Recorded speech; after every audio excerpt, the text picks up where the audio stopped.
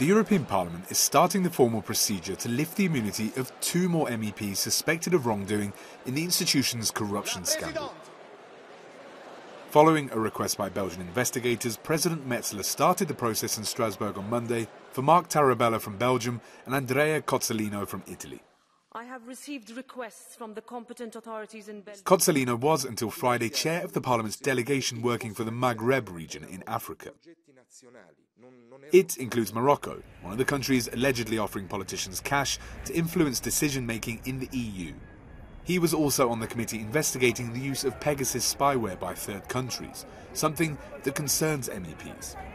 Having the image about what happened, and that some members are part of this inquiry committee on Pegasus or equivalent spyware.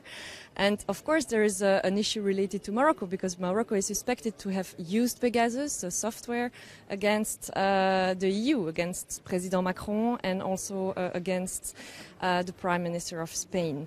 And so knowing that some members are, maybe might be suspected to have defended particular interests and also the Moroccan interests, the question is there.